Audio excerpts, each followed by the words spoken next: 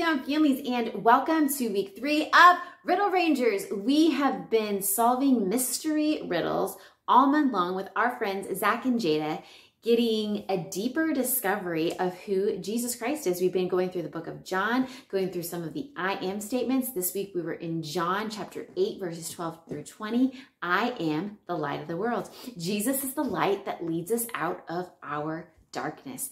This week's key verse, which is what I am challenging you and your student to memorize, goes like this.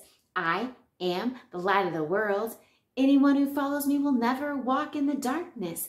They will have that light. They will have life. John chapter 8, verse 12. One more time.